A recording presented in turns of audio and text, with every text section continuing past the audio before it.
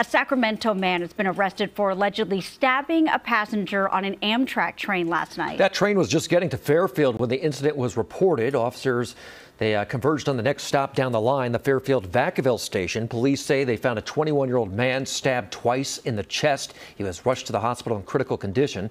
Officers then encountered a man holding a knife, but Fairfield police say he turned out to be a second victim who was actually holding the suspect. 23-year-old Brandon Torres Mendoza.